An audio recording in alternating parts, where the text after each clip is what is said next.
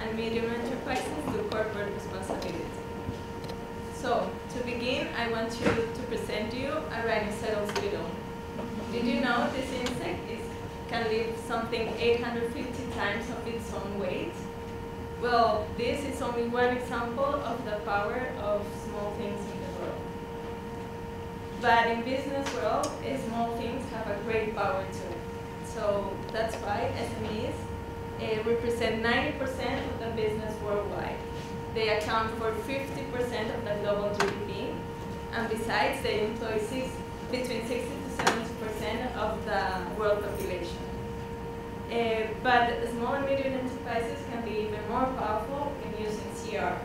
That's why we focus our project in CR and SMEs to develop a tool specifically suited for SMEs that can help them to implement and improve CR processes, to communicate them, and by doing so, create a real competitive advantage.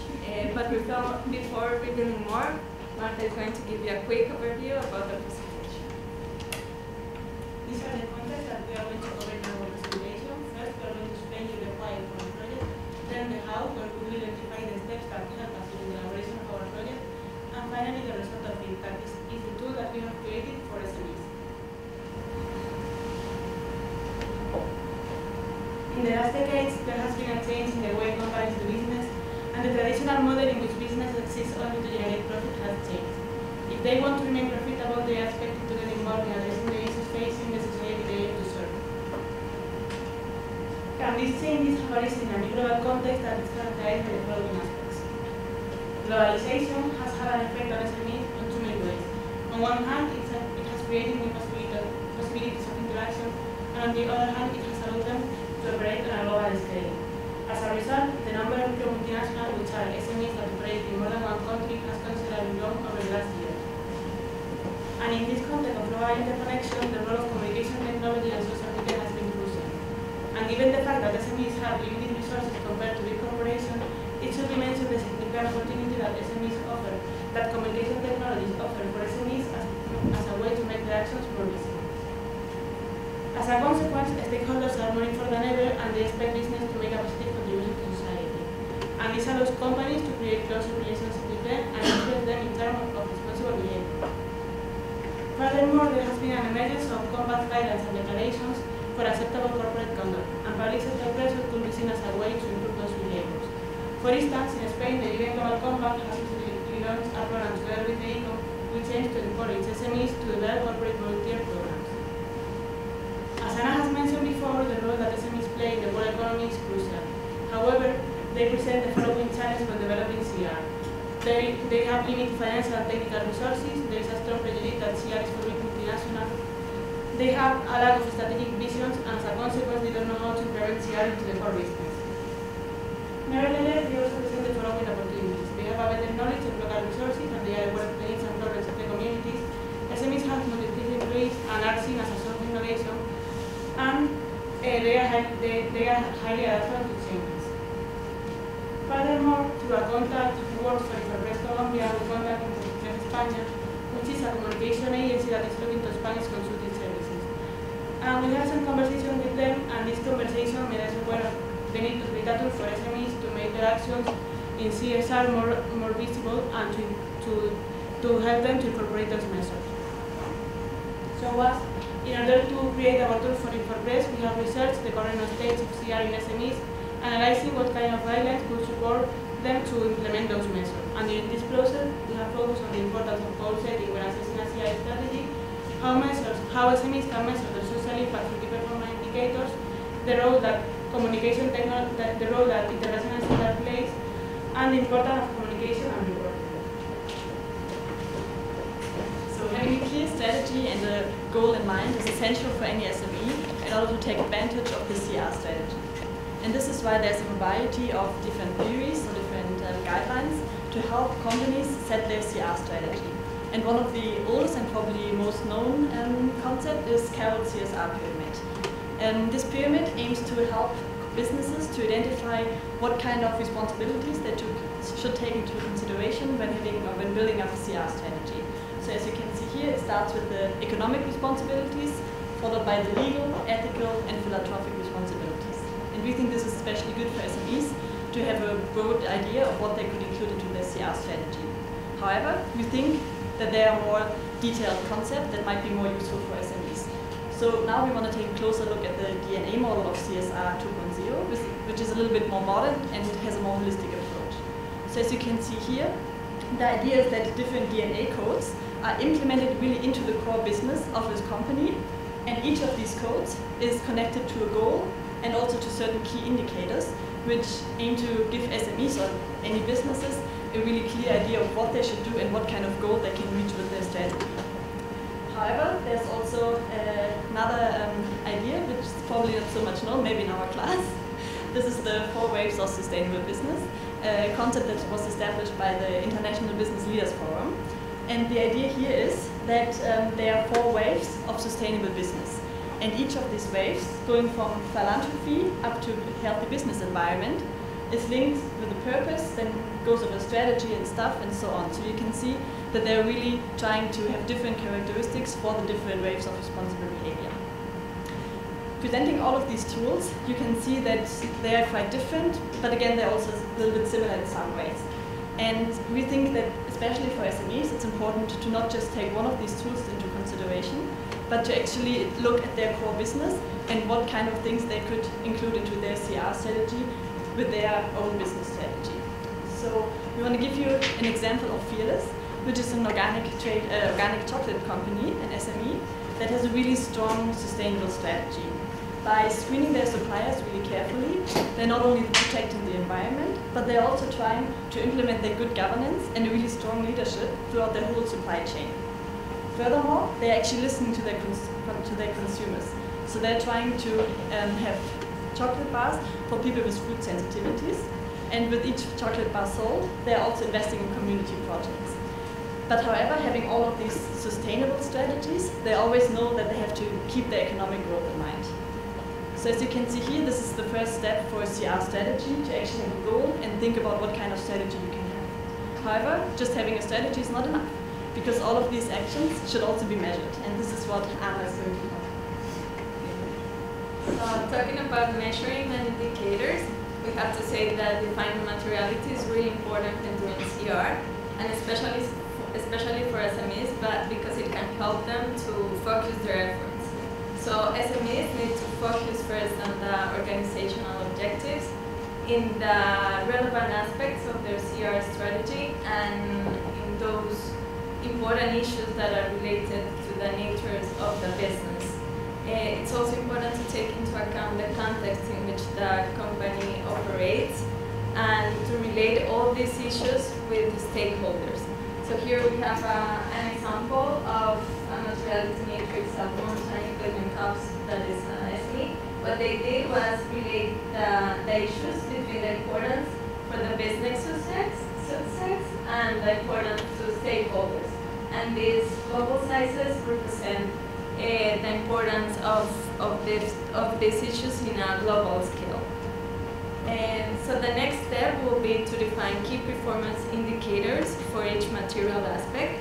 So these are financial and non-financial metrics that can help companies define their progress towards the organizational goals. They can be quantitative or qualitative, and they must apply the SMART approach that is one here. This is another example of an SME that is not only defining KPIs, but also showing their progress in a real transparent way and through a report that is more attractive than other ones.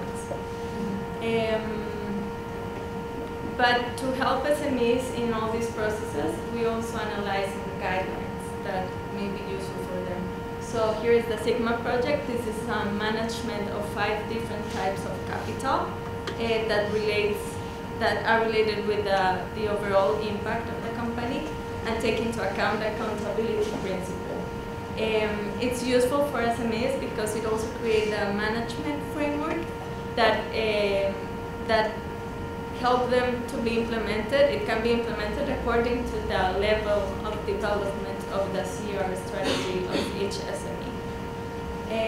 Another guideline is the sustainability mix that It's created by Foretica. What they did is create 4 scenarios where the initiatives in CR happens: the workplace, the marketplace, the environment, and the community, and then relate them if they are promoting or improving leadership, dialogue, management, or transparency. So this is also useful for SMEs because allows them to have a general picture of what they have to assess when doing CR. Foretica also analyzed the performance of some of their clients. So this chart here shows how some of their clients, when they are beginning doing CR, for example, try to assess more leadership initiatives, while the ones that have more experience focus more on the dialogue with the stakeholders, for example. And this other guideline is the social return on investment. We have this quote because we really think the opposite of it. This guideline really tries to count what it's difficult to be counted, because it brings not only qualitative and quantitative information, but also the financial information. So this is really useful for SMEs because it can help them to analyze the investment they are doing in CR. Now that we know how to have an idea about key performance indicators, we also know that a lot of SMEs especially have troubles of how to actually report these KPIs, like first assess them, but also to report them to external stakeholders. And this is why there's a variety of international standards, and all of them differ a lot in their scope and in the issues addressed. And we have only focused on a few of them. So here you can see first of all the normative frameworks, such as the UN Global Compact or the OECD guidelines. And all of these frameworks do give companies a guideline of what they should address and how they can communicate it to their stakeholders. However, we believe that this might not be perfect for SMEs because all of these guidelines were initially implemented for multinational companies. However, as Marta told us before, these frameworks are now trying to adapt their frameworks more to SMEs. So we think SMEs can have a look at them, but maybe it's not the perfect way of how to report this. Then we have the generally accepted standards for sustainability, such as the Global Reporting Initiative and the accountability standards. And we think that these kind of accepted standards can be useful for SMEs once they're actually aware of what they're doing and once they have implemented their CR strategy. Because as we know, these kind of standards have certain principles that someone should or that a company should adhere to. However, it can be hard for an SME who has no idea about CR to use one of these standards. Furthermore, there are also a variety of certifications in place. As you know, many ISO standards, Fair Trade, or the Marine Stewardship Council, just to name some of them. And we want to give you one example of Followfish. Followfish is a German small enterprise which tries to promote sustainable fishing in their products. And you can see that Followfish is using the Marine Stewardship Council on their packaging. And we had a quite interesting conversation with the CEO of Followfish, just asking him, okay, what he thinks about certifications for small and medium enterprises. And he said that in the beginning they were not really sure if they should use a certificate or not, but in the end they decided that it's very important to give consumers a high credibility, or like through a certification. However, he also says that someone has to be careful because sometimes a certificate is just used as a badge of approval, and companies are not really integrating sustainability into their management. So this is why he says, yes, you should use them, but be careful what you're using and why you're using them. And this is also our conclusion with all of these different international standards. We say that they can be really helpful for SMEs, but they have to be careful and have to really look at them if it's the right step when to use them. And all of these standards are a way of communicating your sustainability program externally. However, as we said, they're not always useful, or just up in a certain stage they're useful for SMEs. And this is why Anna is now going to talk to you about communication for us. Okay, so talking about communication, we have to say first that reporting is not the only way of communicating CR initiatives, especially if we are talking about SMEs. There is a need to communicate in a clear, precise way in given times and with certain constantly. Actually failing having this clarity, this transparency, and this timeliness could actually backfire and destroy the good intentions of CR strategies. So taking this into account, we analyzed the golden circle theory. This theory states that the key for successful communication is to begin by telling the why. So that's why we think SMEs need to begin by defining the why of their CR strategy, their purpose for doing CR, so they can differentiate from other initiatives of CR and also have a better how and what understanding in all stakeholders. Taking this into account and the power that we have, that we know communication and brands have, we really think that sustainability can be a reality if companies use products and services as a vehicle to change, to empower, and to generate actions toward this global crisis that we are living. So here is a simple example of Patagonia, where they are empowering consumers not only to, they are empowering consumers to reduce, to repair, to recycle before actually thinking about buying a jacket of their brand. Moreover, we think that when more and more people became aware of this need and the change we need, and more companies begin doing CR the way it has to be, we are going to reach the tipping point. This is the magic moment when an idea, trend, or social behavior crosses some thresholds, tips, and spreads like wildfire. So talking about a little bit about reporting, we have to say also that is an emergence of hybrid reports that not only replicate the entire content of a CR strategy with a lot of numbers and everything, but also that they do online communication, create some storytelling, and give clear and attractive information. This is the importance of the message in CR communication. So here we have also an example of an SME that created this summary of their sustainability report, and they share it through social media. So this allows them to talk to other audiences about what they are doing. Another example that I already mentioned, Photofish. This SME has developed this program called Truran, where they recycle cans and other packaging to do sustainable music instruments. So this allows them to create a lot of content in social media, use it in a not expensive way, and also communicate to other stakeholders all of their initiatives related to CR. Another example that we think is really useful for SMEs also is to use the packaging as a channel to communicate CR strategies.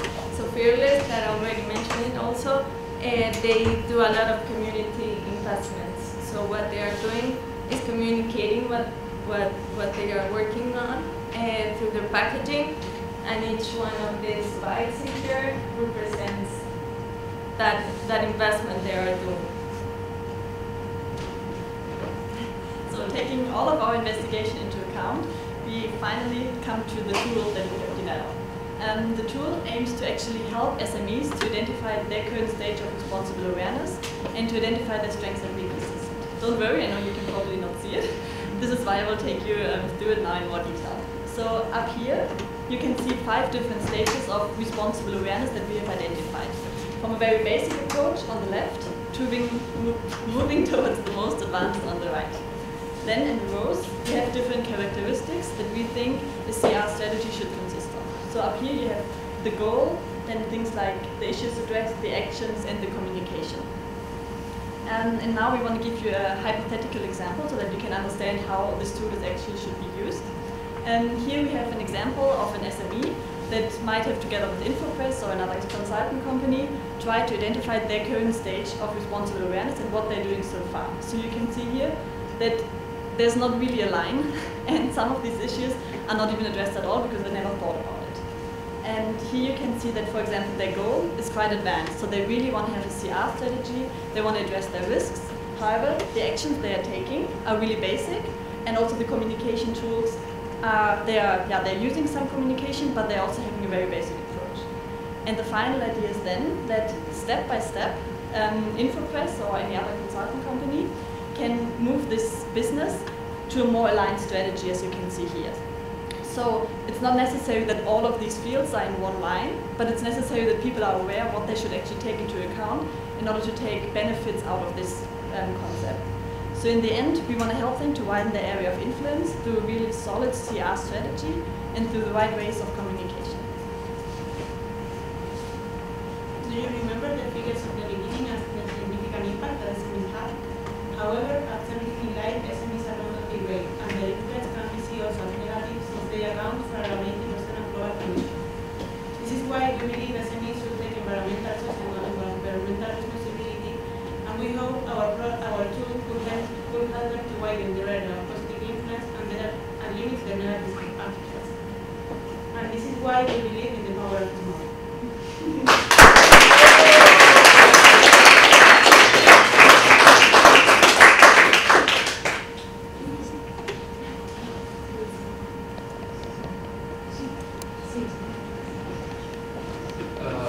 Thank you very much. This is a group of very brave women, even able to contest Einstein, so my respect for that.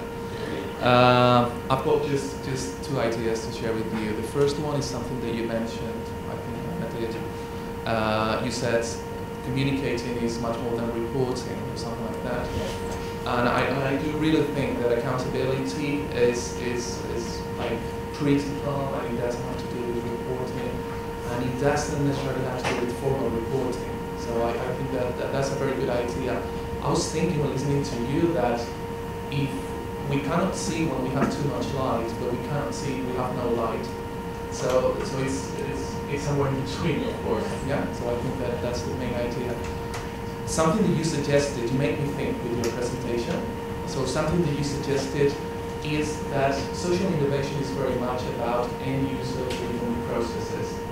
And this explicit link with societal needs to be made, and it's clear in your presentation, so nothing to comment about that.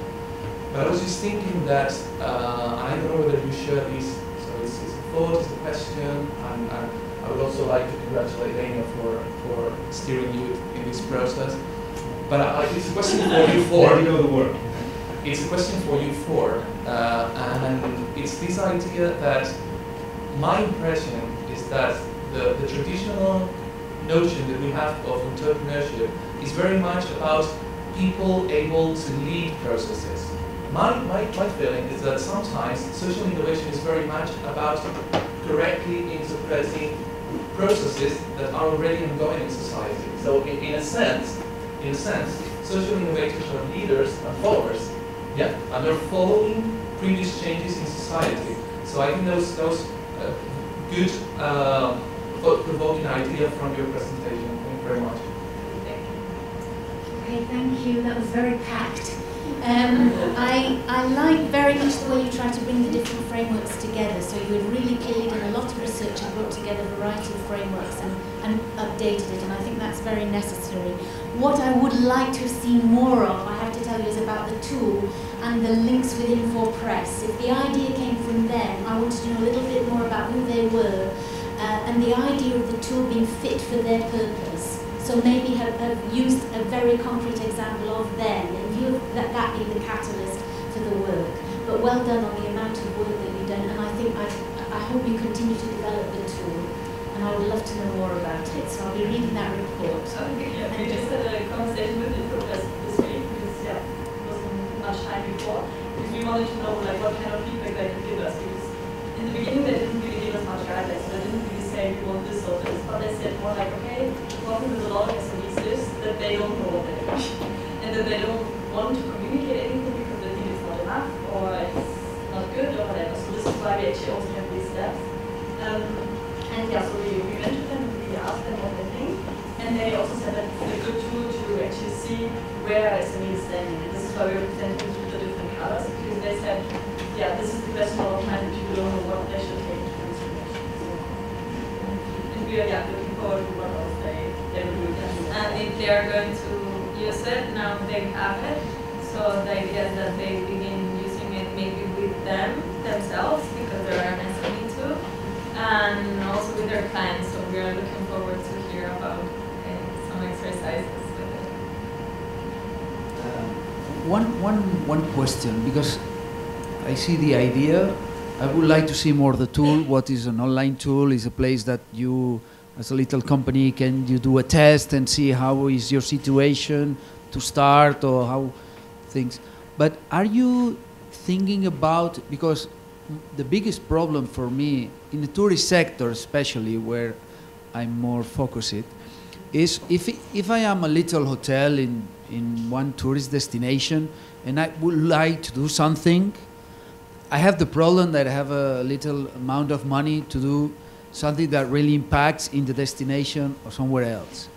Are you thinking about to have a main project that me as a little company, I could give you something, some money or some whatever, to create this huge big project and to create a good impact for whatever?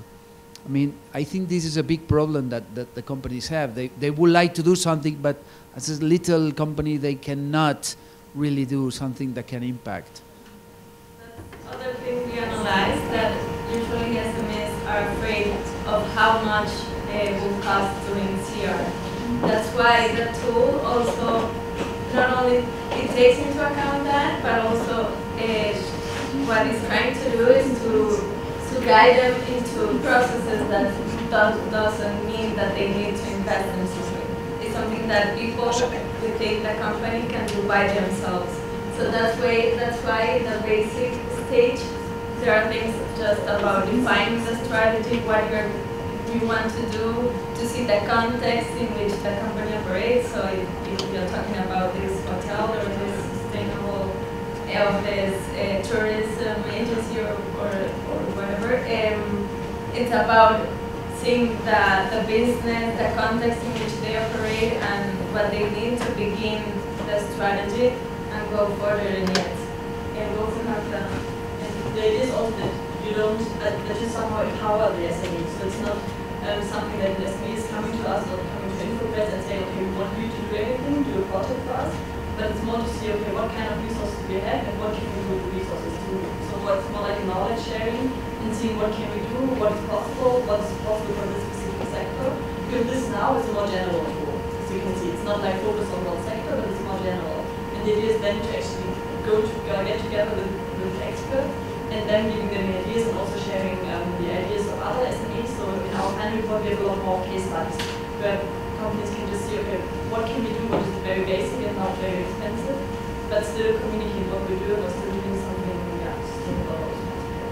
But if you help them, because they have no time, they have a little money, so if you help them say, okay, you have to do that and that, and there is the project that you can do it. So that will help them also.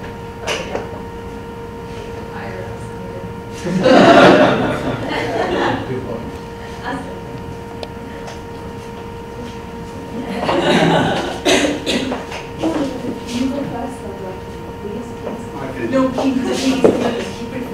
So mine is, you see a summary, and there's almost 60 pages of research behind this, which is really, if an SME clicks on one of these, it's actually sent to an area of the document, which it can be presented in this way, that really gives them a clear explanation. So even someone that doesn't have a clue about what do I do here, you click and you get a very simple explanation. It's at over 60 pages. So that's really amazing. And to me, the key element here is really the how. A lot of SMEs would like to do something, but have no idea where to start, what to do. So this step-by-step, really clear process is really the key element, which takes them back to the why.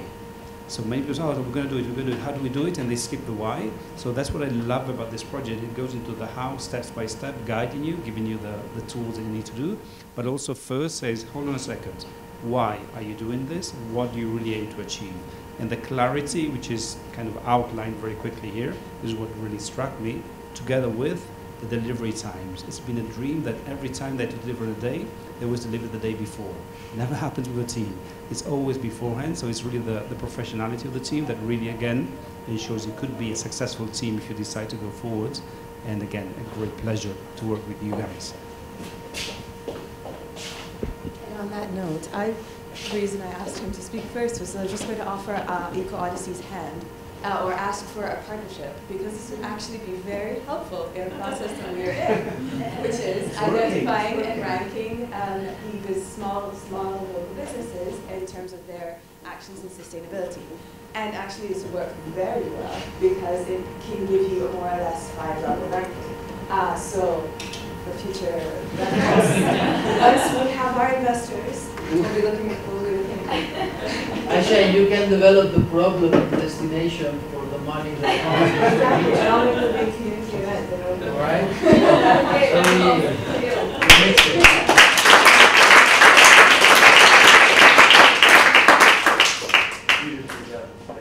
Congratulations, everyone.